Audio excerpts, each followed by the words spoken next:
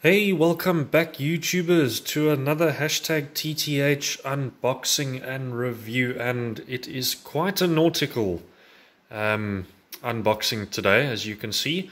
Well, this is the one half of my recent birthday haul, well, gifts. So I thought I'd do an unboxing since it is quite an interesting one. So as most of you have known for a while, I have been getting into Black Seas. I haven't unfortunately had time to play it yet, but I've been working on the board, which I will be doing a video on soon. The board is basically finished. I just want to get some of these ships done and painted, and then they can all be added to the board, and I'll do one big sort of review with a bit of theme music. Before I continue, on the point of theme music, and some of you guys who are YouTube veterans can comment down below and let me know your opinions. Obviously, it's not right for a YouTuber or anyone to use something that someone else has created and is making money from. You know, you need the copyright, which I totally get, but we're all trying to start somewhere, you know, and when I use theme music from movies to theme a video, you know, there's not a lot of animation in my videos. There's just very raw reviews. I do it for the fun of it. I'm not trying to infringe on anyone's rights. It's how I've done my videos, because I'm planning to use a few nautical sea shanty type themes for the big reveal of the board that's done once these are all painted up. But I always put in my descriptions when there is a theme song that has been used, I always say, you know, disclaimer, copyright, whatever rights go to original owner or company, to avoid that. The reason I'm bringing this up is because, unfortunately, I had to delete one of my reviews on my dioramas that I did, namely the Roman one, because apparently I used a bit of music from the movie Ben-Hur. It wasn't named music; it was just something I downloaded, and the video got nailed. So it's, you know, to the people out there that, you know, make it their business of the day to nail us YouTubers when we're using music for a very short time in a video, you know, really, it's not great for us, you know. And yeah, I shouldn't be ranting like this in my videos, but it's something I feel I had to say, because it's really not cool. You know, we're not using the whole movie. We're not recreating something that is a total copyright. It's our hobby using a bit of something. So I'm going to try and avoid it in future, but for stuff like this, for example, I really, really want to use like a sea shanty or something that's I've downloaded and want to theme the video, but we'll see what happens. But enough about that negative rant. Let's dive into what we have in front of us.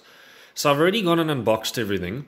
So it's a triple unboxing. So we've got the Royal Sovereign right there, the two merchant vessels over there, and the scenery pack. So let's dive into it. So I'm not going to go into all the boring stuff. I mean, you've got your rigging with both packs of ships. You've got your ship cards, your sails, your decals, and your little manual thing over there. These two particular packs, I've now noticed, are metal. Well, the resin bases, like this one, with metal masts. Not a huge fan of the metal masts. You have to do a lot of reshaping, and they do bend. So I prefer plastic, but all in all, fantastic. I'll dive into these models in just a moment. So let's get the camera to focus. Sorry guys. So yeah, here's the two packages of masts for the merchant vessels, and then we dive into the terrain. So what do we have for terrain? So we've got these little cannon batteries over here, which are really cool. I'm not going to put them permanent on the board, because my naval combat board is for Cruel Seas, Victory at Sea, and this. I'm not going to, you know, leave these. I suppose I could, because then they could just be, you know, a bit of a historical site, I suppose. So yeah, maybe we'll see. Just a quick thing, the reason I haven't sprayed the rocks or the lighthouse is because I won't be using them. These are actually going to a friend, because I don't know hectically a lot about lighthouse history, but I don't think they had lighthouses like that in the 1700s. So I'll have to brush up on that. But anyway, those are not too hectically. The reason I got the scenery pack really because of this lovely Martello Tower over here. So that's going to go really nicely. And then obviously these wrecked ships, which are absolutely beautiful. I mean, they haven't even been painted yet, but the molding and everything like that is just superb in my opinion. And then of course your, again, packs like this that you get with everything. So yeah, let's dive into it. So here's the Royal Sovereign. I thought it would be bigger. It is big, but I mean, if we put a brig next to it, it is sizable. I just thought it would be quite larger. I'm guessing the Spanish ship, the Santa Missa Trinidad, whatever it's called, that thing was a friend of mine's got one, and I think that is quite large. But still, nevertheless, a very beautiful model, I must say. It's going to be a lot of fun working on this. And then what I was really intrigued about was the 2 merchant ships that you get in the set. They are so cool. I think the design of the... Oh, I must clean that up there. The design of these are really nice. This particular design of ship.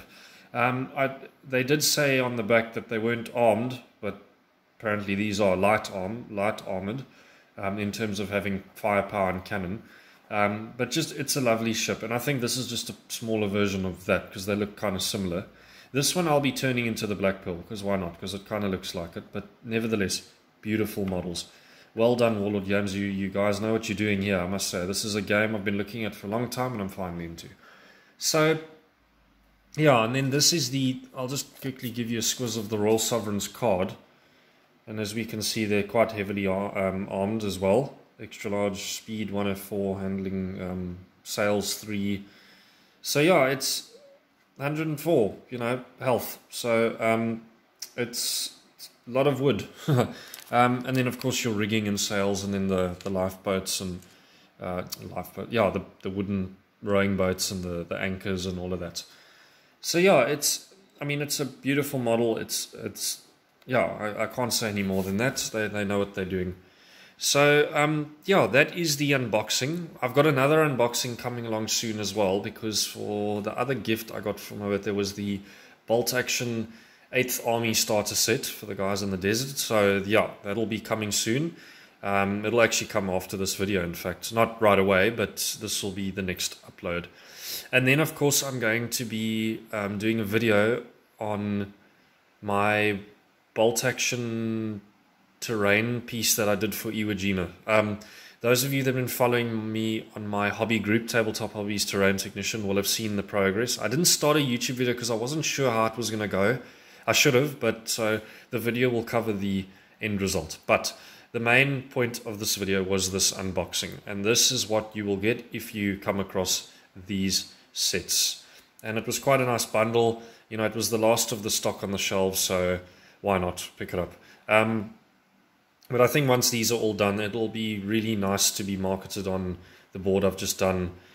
So yeah, good job, Warlord Games. Really, really nice work on these models and molds. But those of you that are into the game, let me know down below what fleets you are or nations you are playing and what you think of the game. And of course, guys, thank you so much for helping me reach 200 subscribers. I see it is slowly climbing. Let's try for 500 now. And as always, don't forget to leave a like and hit that subscribe button. See you in the next video, guys.